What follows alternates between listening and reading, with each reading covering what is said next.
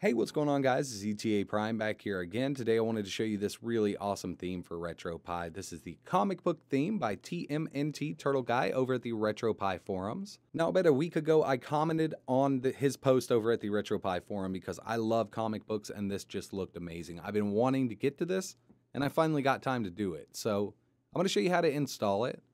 This does support video snaps or videos. We'll go into Game Boy. I have a few of these set up with videos and a few of them just set up with box art or screenshots, so I could show you a few examples here. So this was added to the RetroPie themes database. You can download it directly on the Pi, and I'm going to show you how to do that. A few weeks ago, I covered the Mini NES theme. That was also added to the RetroPie themes database. I'll also show you that one while we're in there. I'm just going to switch back to the stock Carbon theme, and I'll show you how to download this and enable it.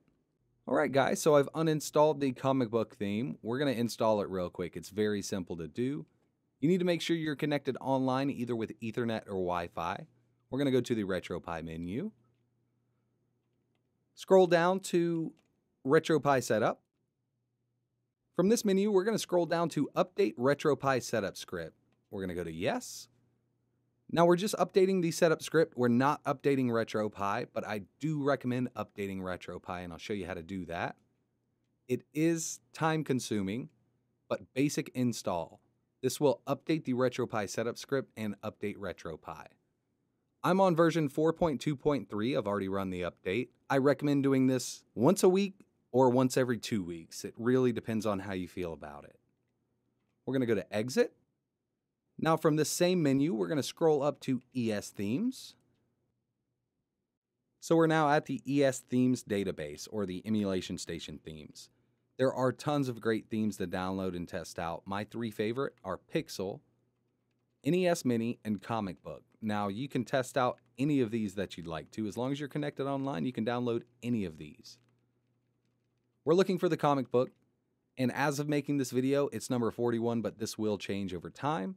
There's also a 4.3 aspect ratio version of the comic book theme. So if you're on a CRT TV or an LCD that's 4.3 aspect ratio, use this. I'm using a 16.9-inch Samsung TV, so I'm going to be installing the stock version, which supports 16.9. We're just going to install it. It might take a second. Now, like I mentioned at the beginning of the video, the Mini NES theme is also located in here now, so you can download it and install it very easily. There is the Famicom Mini and the NES Mini.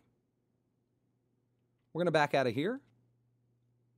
Just going to back out of the RetroPie menu, press Start on my controller, scroll to UI Settings, scroll all the way down to the bottom.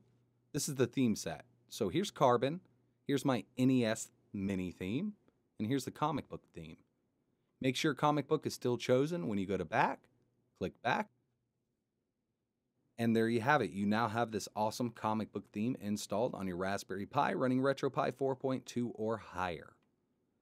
So I'll just go through a few of these here. I got some Mega Drive. I don't have any videos for Mega Drive. I only added a few videos for like Game Boy and I believe Game Gear, but it does support videos. And it just looks amazing.